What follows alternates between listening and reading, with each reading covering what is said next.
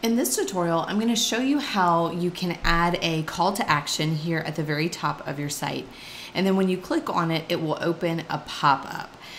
So we can do that with text or we can do it with a button. And so there's different ways to accomplish this dependent on whether you're going to link text or you're going to link a button. And so I've done this on a couple of my clients, my custom clients' websites, and our customers end up asking, well, how did you achieve that look? And so I'm going to walk you all the way through how to make this happen on your own website. Now, before we dive in, I do need to tell you that in order to do this, you will need Kadence Pro. This will not work with the free version of Kadence, so this is something that you would definitely need Pro for. If you don't have Pro, I would just encourage you to watch this video if this is something that you're hoping to achieve. That way, you kind of learn a little bit of the benefits and what is offered inside of Kadence Pro. Now, I'm going to be using specifically Kadence Blocks, Kadence Elements, and the Kadence Blocks Pro because we'll be using the Modal block, and that is only available in the Pro version. Okay, so let's first walk through an example of linking text in the top bar here for an opt-in, and we're going to link it to a pop-up. Okay, so let's go into our dashboard and let's just start here at the beginning. Now, if you have the Kadence Pro plugins installed, you'll need the Pro blocks and the Pro theme. Then what you'll do is navigate to Appearance and then Kadence. And the first thing you're going to want to do is enable Elements because we will need this feature. Now, by default, once you install the plugins and activate them, the Elements feature is still hidden. So you do have to come in here and find Hooked Elements and you turn the toggle on. Once you do that, you'll see a new option over here under Appearance, Kadence, and then you'll see Elements. And this is where we're going to be working in to start. So I'm going to go ahead and add a new element here. And we're going to do a content section. And I'm just going to give this a name of Pop-Up. Now, after that, we're going to start working in this space to add our pop-up. So this is what we're going to see once we actually click the link or the button, and this will pop up in the middle of the screen. And so we're going to do this little plus icon, and I am going to search for Modal, and I'm going to choose this option, and then we're going to start working with editing this to be how we want it to look. Okay, so let's first, I'm going to select the Modal. If you don't see this on the left side of your screen, you'll click on this icon here and it will come up for you. And so I'm going to make sure I've got the Modal selected. And then over here on our Modal box size, I want to increase this a little bit. So I'm going to change this 600 to 800 so it'll make the box that pops up in the middle of our screen a little bit wider. Okay, and then we're also going to remove this link here at the top. So I'm going to go to my link settings and I'm going to disable this. And once I do that, it's going to give me an option for a custom open ID. And we can put whatever word we want right here. But in this example, I'm just going to use something simple and do the word pop-up. Now, you want to keep this simple because ultimately we are going to be linking to this word when we get to the next step. So you don't want it to be too long or complicated. You just want to keep this pretty simple. And then right here, it has a little note, and I'm just going to go over it real quick, but this is what we're going to be doing after this step, after we build our actual pop-up. So it says, using this, you can define a custom open ID, making it possible to open from another link on your page. The link should be hashtag and then your custom ID, which is what we put right here. And then you will need to give the link the class of modal-trigger. So these are the two things that we're going to be doing after we finish creating this. So I just wanted to point that out, that note is there in case you ever need to look back upon it. All right, so let's get to creating our pop-up. So I'm going to put my mouse right here and where it says Create Awesome. And I'm going to click on this little symbol on my keyboard, and this will open up all of the available blocks for me. Now, I can start typing and searching blocks if I wanted to, but really all I need right now is a row layout, and it's already here available to me. So I'm going to click on Row Layout, and I'm going to do the 2-column option. And basically what we're going to be creating is an opt-in box, and over here on the left side we'll have an image, and then on the right we'll have a little bit of copy and our sign up form. So let's start here. I'm going to click the little plus icon and I'm going to search for image. And actually let's do advanced image because that's the block that I want, advanced image. I'm going to do select image and I'm going to choose an image here from my media library. So let's just choose this one. Okay, and then over here on the right, I'm going to add just a little bit of text. So gain access to our free ebook here. Okay, I'm going to change this to a heading text. So, and then I'm going to center it. And then right below this, I am going to add an HTML block. So custom HTML. And then I'm going to grab the code over here from ConvertKit and I'm going to copy it and paste it into that HTML space. Okay, so now I'm going to just save my draft.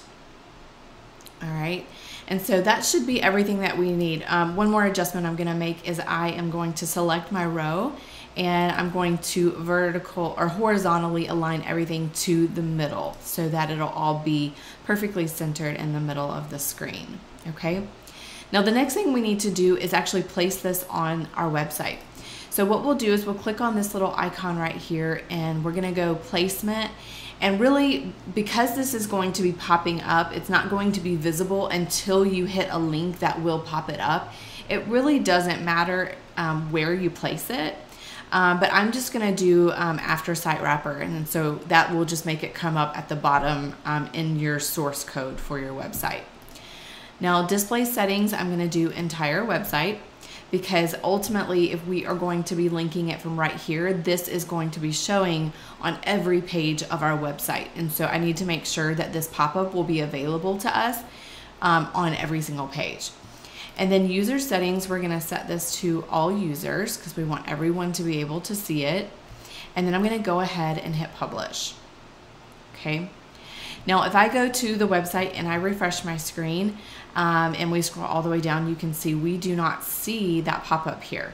But now what we want to do is edit this link right here to trigger that pop up. So let's go back and we're going to go back to our dashboard and I'm going to go to appearance and customize. And once here, we're going to go to our header. And then in our header, we have 3 rows. And this very top row is where we have our social icons and we have this text that's being populated right here. So it's right here in this HTML little widget. And so I'm going to click on the settings tool here and we are going to, change this completely. So let's just do gain access to our free guide here. Okay, and so you can have this be whatever you want it to be. And then what I'm going to do is highlight this and I'm going to go ahead and link it. And we're going to do the hashtag symbol and we're going to do pop-up, which is the custom ID that we gave our pop-up in the last step. So I'm going to do that and I'm going to hit apply. Okay, and then I'm going to flip this over to the text version. And so this will just allow us to see this code and then we can add our class to it. So this is what our code looks like, href, and this is the link that it's going to. Now right after this, where it closes with the little quotations, I'm going to do a space and I'm going to type class equals open quotations and I'm going to type modal -trigger and then I'm going to close my quotations. And that's it. So I'm just adding this to the code a little bit. So this just gives this the class of modal trigger so that it'll actually trigger our pop-up to appear. Okay. Now I don't love this link color up here, so I'm going to flip over to design and under link colors, I'm going to change that gold color to white so we can actually see. And then I'm going to change the link style to no underline. So I'm going to go ahead and publish. And I'm going to come back here and refresh the screen. And then let's give this a shot. And now you can see our link up here now is bringing up that pop-up for us that we designed as an element. Okay.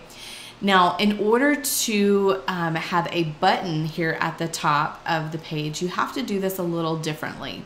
Because if I go back here in my customizer and I add a button to, let's say, the right side of the screen here, the problem with using this widget here inside of the header settings is we are unable to add a class to the button. And so it has to be done a little bit differently. And so I'm going to walk you through how to do that. So let's go ahead and remove that. I'm going to just X that out, and then let's go ahead and hit publish. And then let's go out of our customizer, and we're going to create a new element. Okay, so appearance, elements, and add new. And we can either do a content section or a fixed section. A fixed section would make it to where when you scroll down on the page, the bar at the top that we're about to create will remain at the top for you. So if you wanted it to be fixed to the top, you would choose that as your option. I'm just gonna choose the content section for now, okay?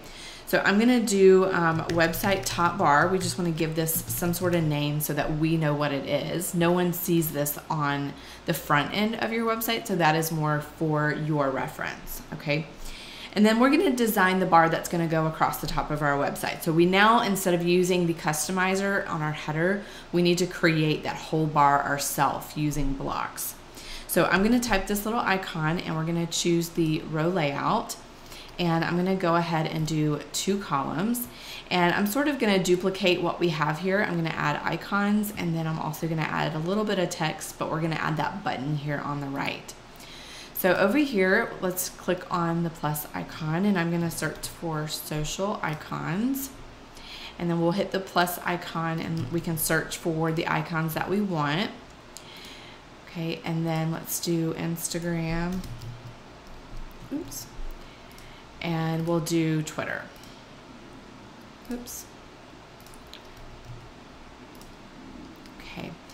And then we got to put all of the links in for these in order for them to appear. So I'll just type in the names of these and twitter.com. Okay. And then let's pull up our block navigation, and we can select social icons, and we can adjust them a little bit. So I want them to be left aligned, but I just want to adjust the colors of them. So let's do icon color. I want them to be white. Let's do logos only. And actually, now that we have those white, we can't see them. So let's change the background color on our row. We want this to be that dark green color.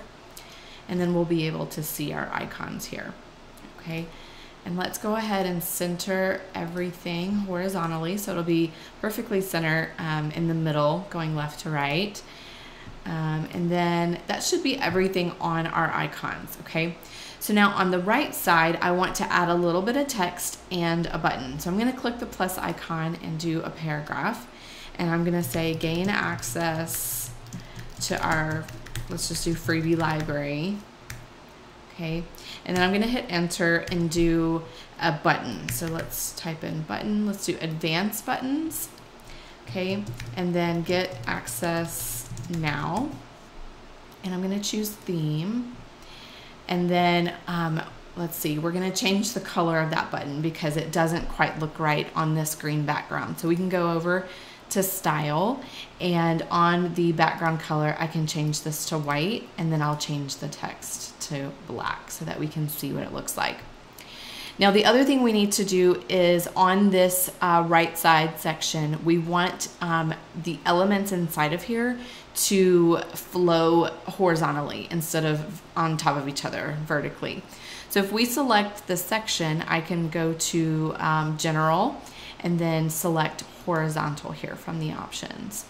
And then I'm also going to align this to the middle just so we have that setting there. And then we can also increase the gutter. And so this is the space between one element and another. So I'm going to increase that just a little bit. Okay. Now I also want to change this text to white. So I'm going to select this and change it to white over here. And then I also want to right align everything. Whoops. on that side of the screen, okay? All right, so let's select our row. I'm going to decrease the padding here a little bit. Let's just do extra, extra small on the top and bottom so it makes that top bar pretty narrow. All right, and so now we need to link this button. So I'm going to select the button, and over here under button link, I'm gonna do hashtag and then pop up. Okay, and then hit this little icon and it will save it for us. And then over on the advanced tab, we'll go down to advanced at the bottom, and then it says additional CSS classes. And this is where we're gonna do modal -trigger, okay? All right, so let's save that. And then now let's get this positioned on our website. So I'm gonna click on this icon, and for placement, I'm gonna do before header, display settings on entire website, and user settings will be all users. Okay, I'm gonna go ahead and publish. And then we can go over here and refresh our site, and we'll see our new bar pop up here. And so now you can see we have two bars going on. So we want to remove this bar, and I'll show you how to do that in just a second. But let's just test our button here. I can click on that, and we now have our pop-up, okay? All right, so let's go back in our dashboard, and we're gonna go appearance and then customize.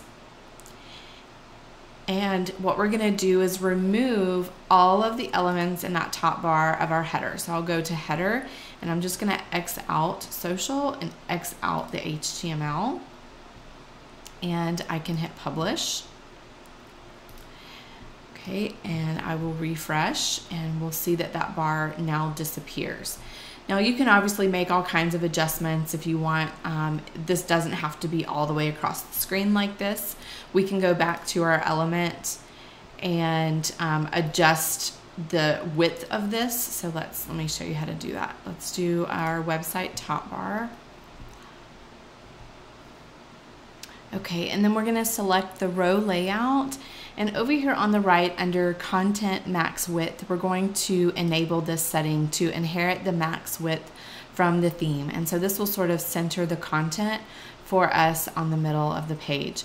I also noticed that our icons are not aligning in the center, so I'm gonna select the section on the left, and for our inner block direction, I'm gonna change this to horizontal also, and it will align that to the center for us. So I'm gonna go ahead and hit update, and then we can come over here and refresh, and then we'll see everything is now in the center. It's not all full width anymore, and our icons are also centered as well. And our pop-up is working. And so if we were to click around the website a little bit, you can see that that bar remains at the top at all times, and you can still click on the button to get that pop-up to come up. All right, so that is how you will get a pop-up triggered on your website if you're using a link or a button. I sure hope that you found this tutorial helpful. If you did, I would love for you to hit the subscribe button on our channel. We would greatly appreciate that.